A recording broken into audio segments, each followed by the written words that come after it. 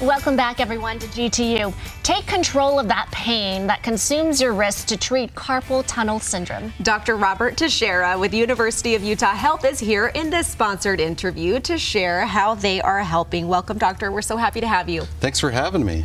Let's jump right in. What is carpal tunnel and who gets it? So carpal tunnel is probably the most common cause of numbness in the hand that about 10% of people get throughout their lifetime. Super common. And what it is a pinched off nerve in your wrist in the carpal tunnel. Carpal tunnel's got 9 tendons, 1 nerve, so it's tight space. So who gets it? Usually you hear a lot of people who are working on their computer all day long, or people with small wrists and other type of risks. Talk about that. Yeah, so some people are just born with, smaller wrists or just a tighter carpal tunnel. Other people, some people have diabetes, some people have thyroid issues, some people have rheumatoid arthritis. All these things, anything that can cause more inflammation, can lead people to getting carpal tunnel. And finally, doing repetitive motions like keyboarding. If you're construction working using a jackhammer all the time, it's another cause. There's a lot of ways then that this can happen. I had never heard that before, that small wrists, and you and I both have little itsy bitsy wrists. What does it feel like if you think, oh, could this be it? What are the signs in the hands? The most common signs is numbness and tingling in these 3 fingers. So thumb, index, long, half your ring too if you study the textbook. And it generally happens at night early on. And people wake up numbness and tingling, they shake it out, and then go back to sleep. And then this happens for a while. Eventually, people can have pain in their wrists too. They can even get weakness and clumsiness, difficulty buttoning shirts. And a lot of times people are wearing that brace, so you can tell that they're suffering from that. Well, there are treatments, and I didn't know, we'll talk about the surgical aspect, but there are treatments that are non-invasive. And I think it's important to always try non-invasive things first. First thing, the bracing. Nighttime bracing helps a lot because it helps keep your wrist in a neutral position such that it opens up the tunnel and rests it. Oftentimes when people sleep, they sleep like this with their wrists bent.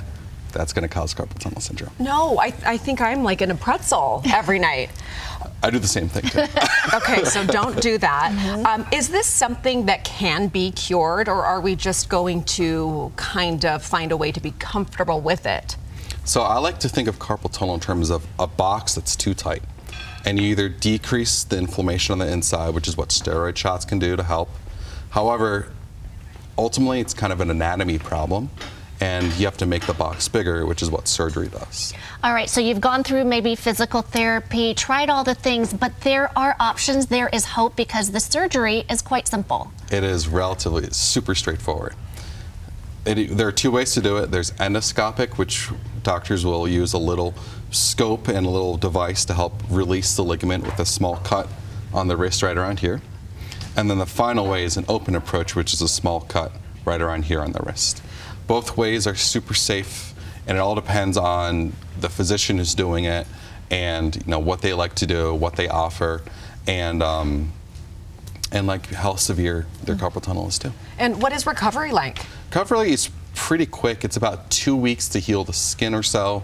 I'd say about 6 weeks until you're like really fully weight bearing, but most people are feeling pretty good at the 2-week mark. And that's the thing, doctor, you don't have to suffer for so long. I hear people all the time, months and months, whereas this can be local anesthesia for this treatment, usually 1 wrist at a time. Correct. I would not do 2 wrists at a time. It makes life rather difficult. The recovery time really difficult, yeah. But I think, yeah, in terms of how we do it, what type of anesthesia, generally, I like to do it either under local anesthesia only, so we just give a little bit numbing medicine in the wrist, that's the most painful part, or we do it under what we call like a twilight state, where the patient isn't fully asleep, similar to colonoscopy, where they get a little bit sleepy medicine, we numb up the wrist still, and do the surgery, and get it done and get them home. And it sounds easy. just within 2 weeks' time, starting to get back to normal. And this is your area of expertise, so if you or someone you know is suffering, reach out. The hands, the upper extremities, we're in good hands with you, literally. Good hands, literally. Hope is available. Don't have to suffer anymore. Hand specialists at multiple locations at the University of Utah Health. Thank you so much. All that information on your screen. We'll put a link on our website. Thank you to the University of Utah Health for this sponsored interview.